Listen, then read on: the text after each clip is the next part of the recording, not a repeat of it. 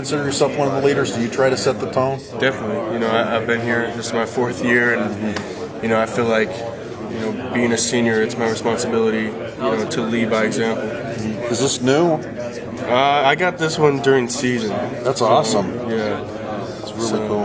What possessed you to do that? It's from a song that my mother picked out for me when I was younger, and just kind of put it together.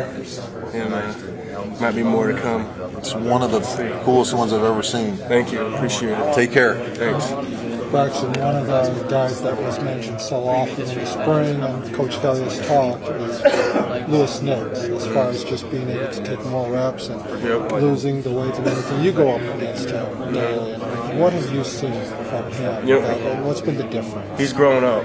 I think that's the biggest part about it is he's understanding what's expected of him. He's growing into his shoes, and he realizes the responsibility that it's going to take, to play on this level. And he's done a great job of working hard, getting the weight off, getting his speed up, and it's paying off for him. And you're known as tremendously powerful. How difficult is it to move him? Very, very difficult. I was telling him earlier, when he wants to anchor in, he's one of the toughest guys to move. So, and that's the biggest thing is, we've had to work on, getting his reps up. And he's done a great job of working on that and, picking up his tempo, and he's doing a great job so far. And do you see that he can now take more than those 12 or 15 reps that were originally projected? Oh, definitely. Yeah, he's doing a great job.